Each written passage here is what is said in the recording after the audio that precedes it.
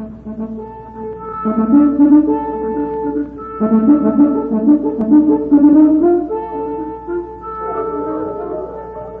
National Broadcasting Company invites you by transcription to join The Chase.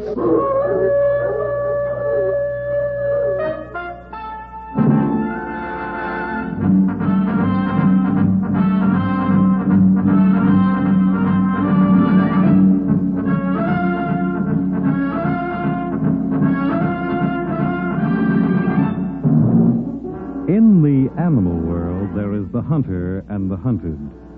Hound and fox, hawk and sparrow, cat and mouse. We in the topmost species have also joined the hunt. But who is to judge precisely which of us are hounds or foxes as we enter the chase?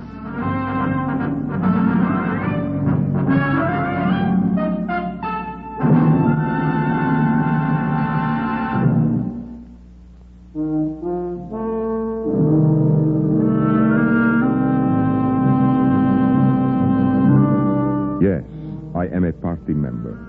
I've been a party member all my life. From the time I was 3 and was taken to the square to have my first glimpse of the Kremlin, I have been lectured, trained, indoctrinated with the gospel. The true faith, as our leaders like to think of it. When they were done with me, they were sure they had a finished product. An automaton who would click his heels and do their bidding. Think their thoughts, believe in their fantastic theories. And then I was awarded the highest honor, the ultimate proof of their confidence in me. I was trained as an agent of the secret police. The mold was cast, and to them it was a firm one. They taught me their methods, showed me their tricks, and then dispatched me to weed out the dissidents, spy on those who dared think for themselves, liquidate the undesirables. How were they to know that one day I, too, would become one of the undesirables? It was Professor Kolchek who first noticed the change in me. Professor Kolchek, the beloved schoolteacher, one of the few men who still believed in freedom of mind and soul. If I had said what I said to anyone else in my Budapest apartment that rainy summer evening, this diary would have been blotted out at its inception. This diary which I write in English, hoping that someday, somehow, it will fall into British or American hands. It is nice here in your flat, Andre. So quiet and peaceful. You are welcome to stay as long as you like, Professor. I have only come for a short visit. Andre, I have been troubled about you. About me? But why? Something is happening to you. Something I cannot fathom. Perhaps I'm getting tired of being an executioner. Perhaps I'm sick of being a bloodhound, a ferret who has the power of life and death over malcontents. We are living in difficult times, Andre. And in a difficult country. Andre. They taught me all their tricks, their incredibly clever tricks. I've been given the degree of master of espionage and self-preservation when in the camp of the enemy. And I am getting tired of it. Quiet, my boy, quiet. Men have said less for a bullet behind the neck. Professor, as you know, I have been sent into the Western camp many times. Yes, as an agent. I have seen how they live in the West. I've read their books and newspapers and spoken with the people. And you have become disillusioned with the party? Let us say that I have begun to ask myself questions. Questions for which I find no answers. And when you find the answers, what will you do? Desert for the West? No, of course not. I've been indoctrinated too well and for too long. The West would never trust me, for one thing.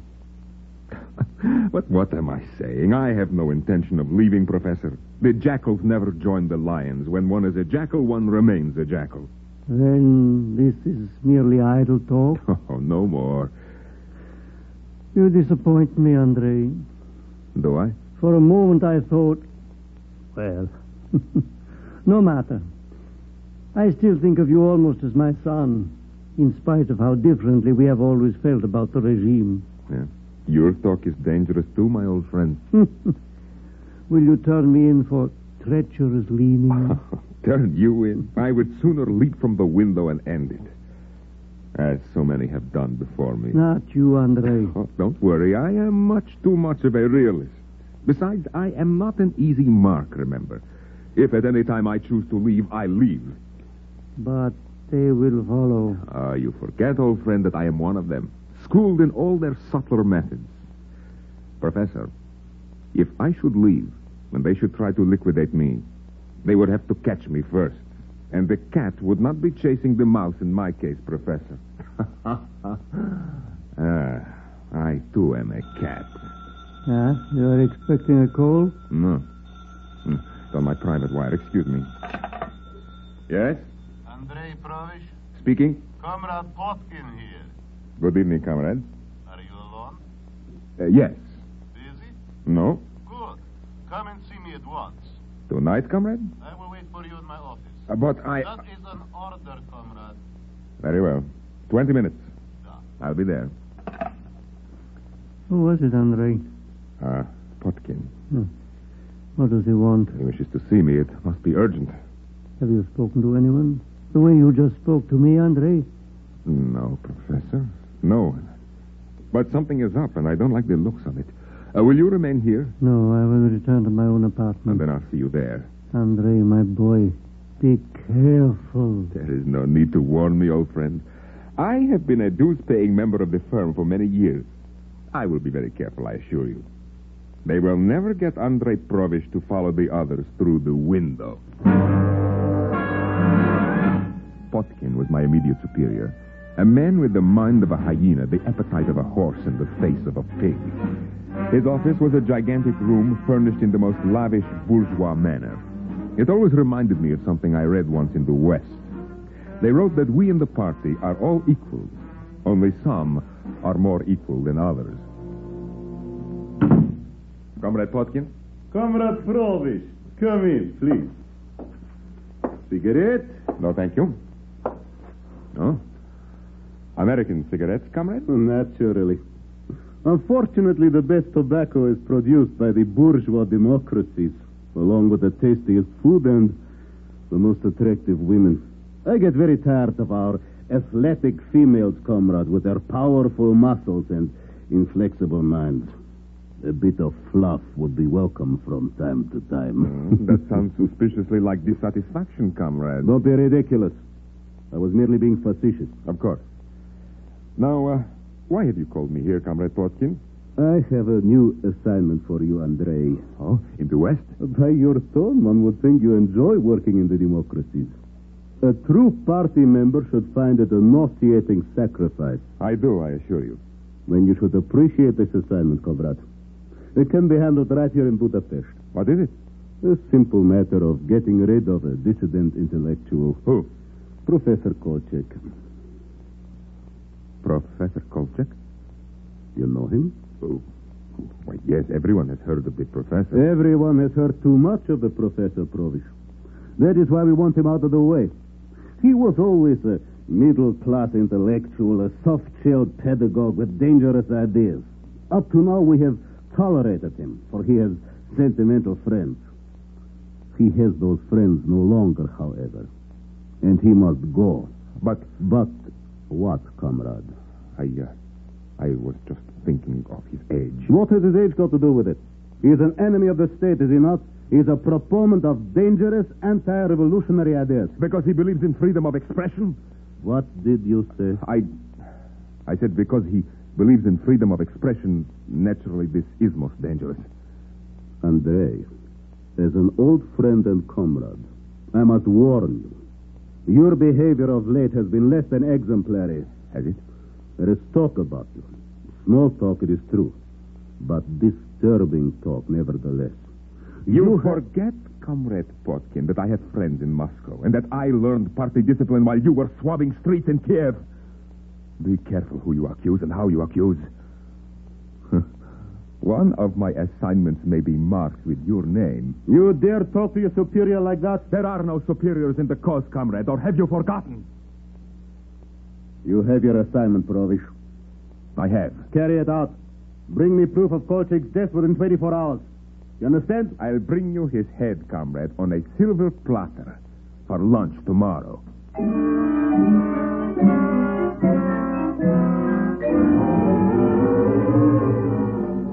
So it had come to that.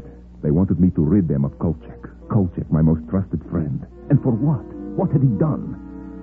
I was sure now that the time had come. I had to break and break fast, or I would be next. This situation was intolerable, and I was getting out. But first, I had to warn Professor Kolchek. Those were my orders, Professor. You must leave the country at once. And you? I will go with you. But where? How can we escape? They are too smart for us, Andre. We are doomed. Smart, yes, but I, too, am smart. And in their own way, Professor. I know every move they will make before they make it. I played the hound too long myself. I will match them trick for trick, maneuver for maneuver. We'll see what happens when spy hunts for spy. Shall we head for Berlin and try to get across the American side? No, that would be suicide, Professor. It is just what they would look for. Every train, every plane, every road between here and Berlin will be covered. No, that is the pattern they expect us to take, but we will do the unexpected. The unexpected? Yes. We will cross the Iron Curtain from the east. The east? Through Russia itself. They will never dream of us taking a course like that. From Russia, we will go south through Stalingrad and onto Turkey. If that is not feasible, we'll travel through Siberia and China to Hong Kong. I will forge the necessary documents. I've done it many times. Professor, how much money do you have? Not too much, Andre. I have some British pounds and American dollars. We can get a premium for them on the black market, but we need more. Perhaps Sonia will have some. Sonia Pavlovich? Your sweetheart? Yes, I will see her immediately. And tell her everything? Professor, she loves me. Even the Kremlin magicians have found no way to transform love into deception. No, pack your things and meet me at the railway station, Professor. In exactly 1 hour, we'll leave Budapest. They've given me a day to get rid of you. That means a 24-hour lead, old friend, before they begin the chase. And remember, from now on, our lives depend on every move we make.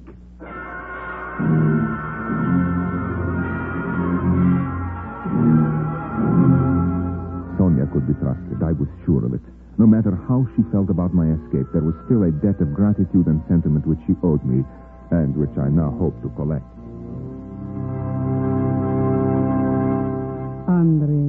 Andre, my darling, I am so glad you've come tonight. I have missed you so, my darling. Sonia. Life is so difficult. Really, Andre, it appalls me. I have read something today in the papers which has depressed me.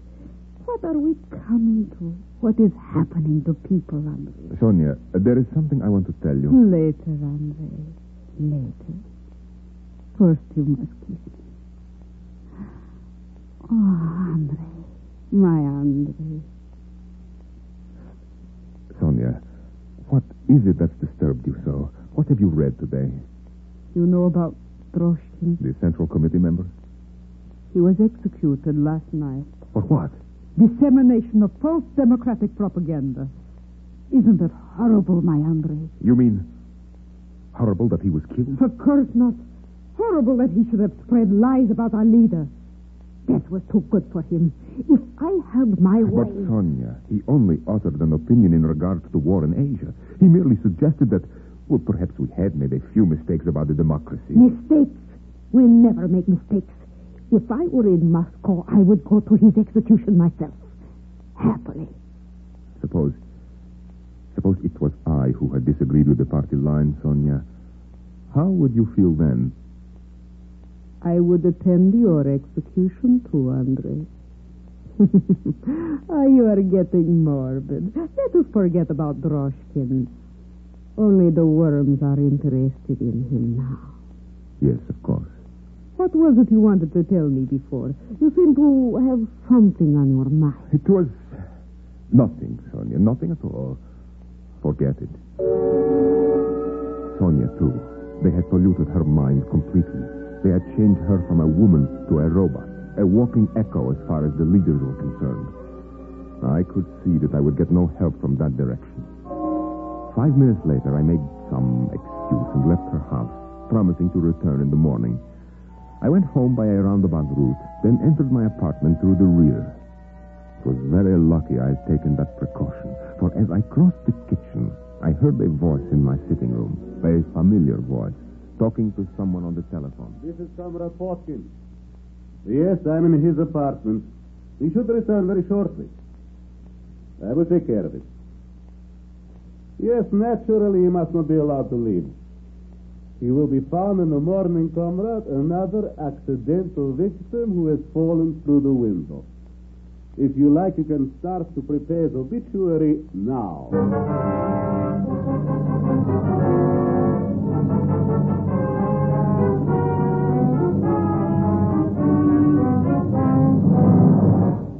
It could only have been Sonia who informed them. Somehow she must have suspected me.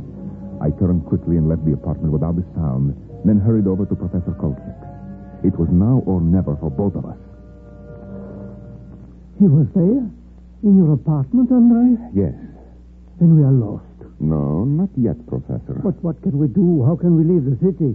At least before we had 24 hours. Pack some things in a small bundle, an extra pair of woolen hose and some linen. We must leave here at once. For where? The airport. But that is the first place they will cover. We are not going to the commercial airport, Professor. We are going to the military transport field just south of the city. The military... Don't argue, Professor. We have no time. Hurry, please. We drove to the airport by way of the side roads, and I abandoned my car. Then we waited in the shrubbery as 3 heavy transports took off and turned east. What I was looking for was a small plane that carried no more than a crew of 2. And our luck held out as I spotted one fueling up on the southwest runway. The pilot was a woman. She was standing beside the plane, signing her cargo receipt as I walked over to her, with the professor a few feet behind me. Good evening, comrades. Good evening. Where is this cargo going? And who wants to know? Andrei Provish, secret police. My identification, comrade. Oh, I am sorry. My cargo goes to Bucharest, comrade. You know what it contains? No. Good. You make room inside for my assistant and myself. You are coming with me? Yes? May I see your orders? My identification will suffice, comrade. Part of this cargo is extremely valuable. Headquarters has assigned me to escort it to its destination. What am I carrying? It will be better for you to remain ignorant of its contents. Now, how many in your crew? Just my co-pilot. He is in the cabin now. Have him remain there. Comrade Kolchek and I will ride in the cockpit with you. Kolchek! Yes, Andrei. We are ready to lift. Step inside. Your name is Provish, comrade? Yes. Mine is Braun. Bertha Braun. German, I was until I saw the light. Now I'm a citizen of the great, all-powerful... Yes, of course. But we have no time for speeches now, Fräulein Braun. Are you ready to take off? As soon as you enter the plane. After you, Fräulein.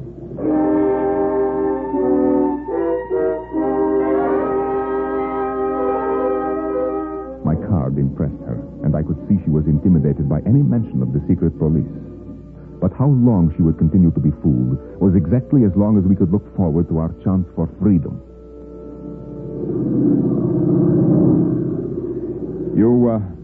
You handle the controls like an expert, Fräulein Braun. I have been a pilot for 10 years, comrade. In Germany? Yeah.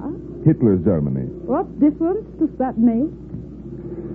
I, too, am a flyer, Fräulein. Yes. That was part of my training.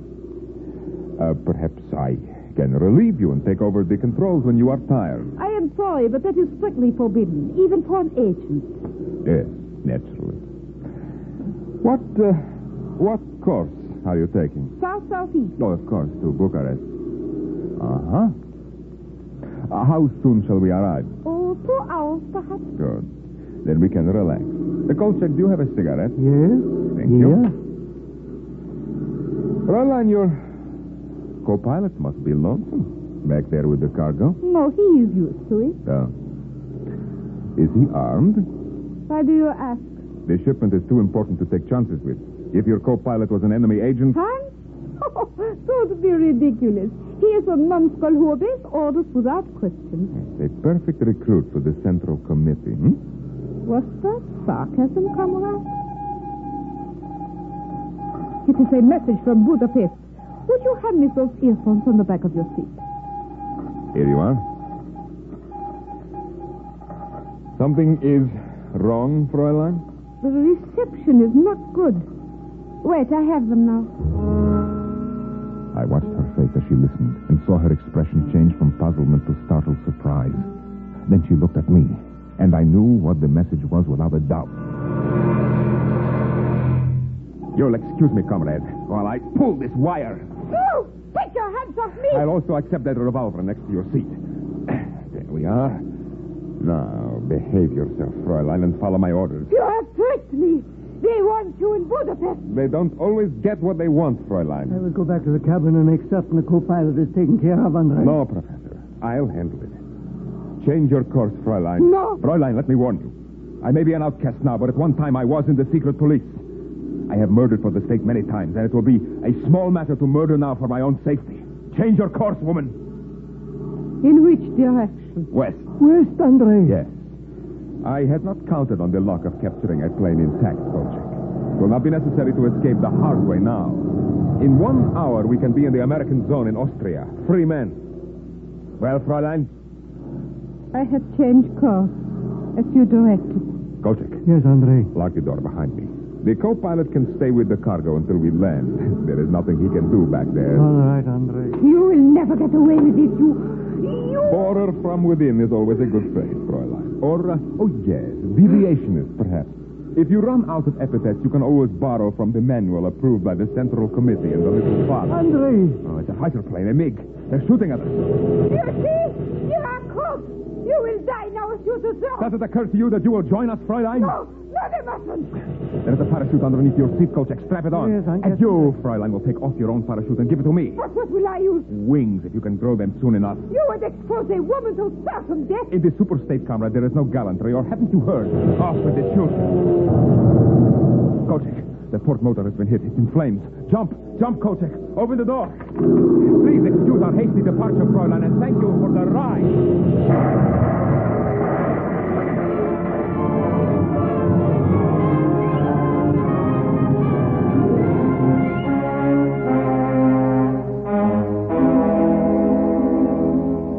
I plunged out of the cockpit and pulled the cord. For an awful second, nothing happened. And then suddenly the chute burst open and I was floating down in pitch darkness with the noise of the plane above me receding in the night. I landed in an empty field, removed my chute and buried it in the ground. I had no idea where Kolchek was, and it would have been impossible to find him in any case in the dead of night. So I trudged across the field to a road that ribboned the way on my right. A heavy truck was parked on one side, and I saw the driver's legs protruding from underneath the chassis.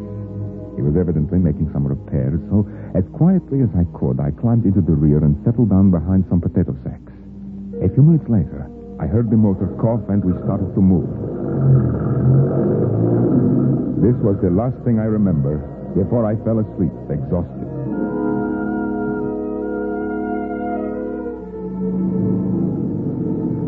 I have no idea how long I slept, but when I awoke, it was daylight. I peered out through the canvas covers and saw that we were inside a large city. A moment later, I knew it was Vienna. But I was still in the eastern zone, and I realized it would take all the artfulness at my command to cross over to the west.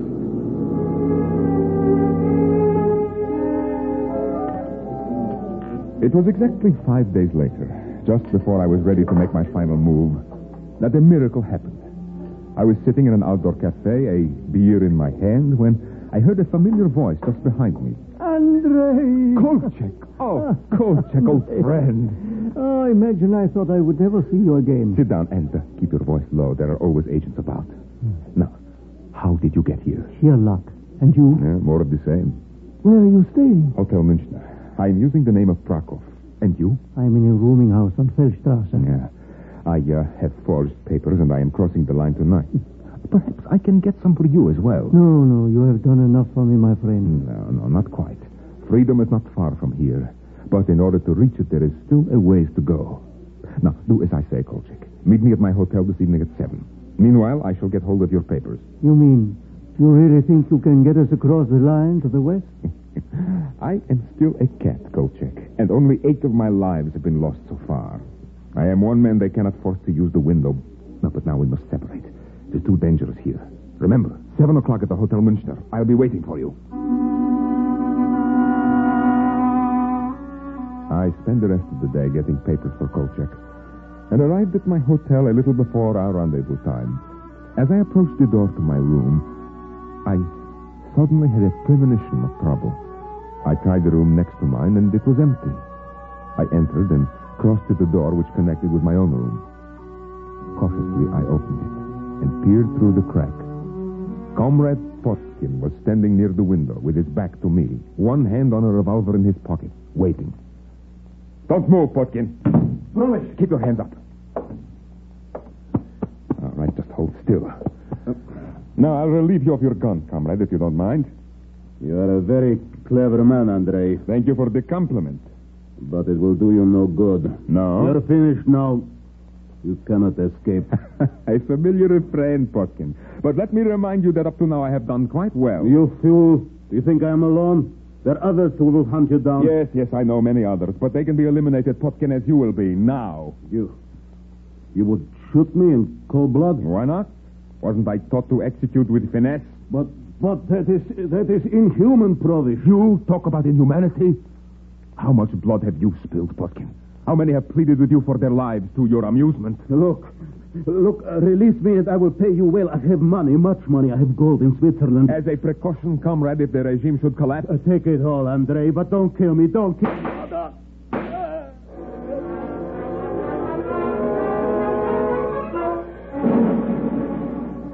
I am nearing the end of this diary now. Potkin is lying on the floor beside this desk, looking for all the world like a dead fish out of water. My papers are in order, and I am ready to make the final dash across the line. All I'm waiting for is Kolchek, my old friend who... he's here. He's coming in the door. But he has a gun in his hand. A gun, and he's pointing it at me. Professor! Remain where you are, Andrei. You are one of them, too. You are clever about everything, Andrei. But me. Now I see it. Now I see it clearly. I wondered why all my moves were checkmated. You were informing them about me all along. Potkin in my apartment in Budapest. The fighter plane. Potkin here. That's all you're doing, Kolchek. You are being tested, Andrei, at first, when they assigned you to wipe me out. If you had made the attempt, I was prepared to stop you and testify to your loyalty. Loyalty? What do you know about loyalty? You and all the rest of the filth you call your comrades. You would knife your own brothers and twist the handles in the wounds if they gave the order. You have little time to waste in preachments, Andrei. For years you believed as they did while pretending to be the last of the free-thinking intellectuals, the secret lovers of democracy, the men who would fight for freedom with the last drop of blood. But underneath it all, you were one of the inner circle with the morals of a snake. You have your choice, Andrei. The window or a bullet in the head. You always boasted that you would never end by way of the window. Well, which do you prefer right now? The window will be good enough, Kolchek. Then move. With pleasure. But not by myself, Kolchek. I'll take the window, yes, but we'll go together, comrades.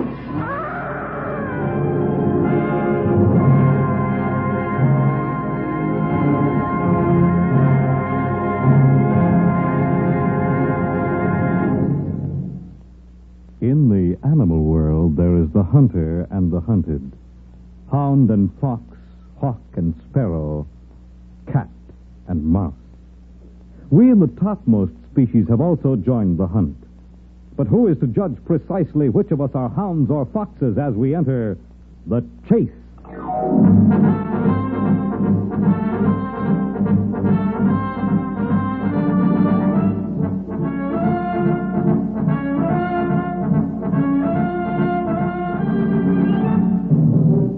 The Chase was created and written for the National Broadcasting Company by Lawrence Clee. In tonight's cast, Norman Rose was heard as Andre. Others in the cast were June Foray, Edgar Staley, and Stephen Schnabel. The Chase was engineered by Lee Kramer, your announcer, Fred Collins. The Chase was directed and transcribed by Walter McGraw.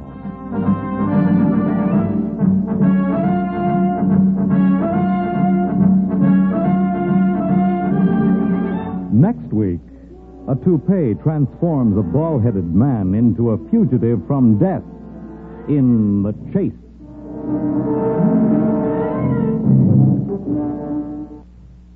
Starting the 18th, enjoy the best of Groucho on NBC.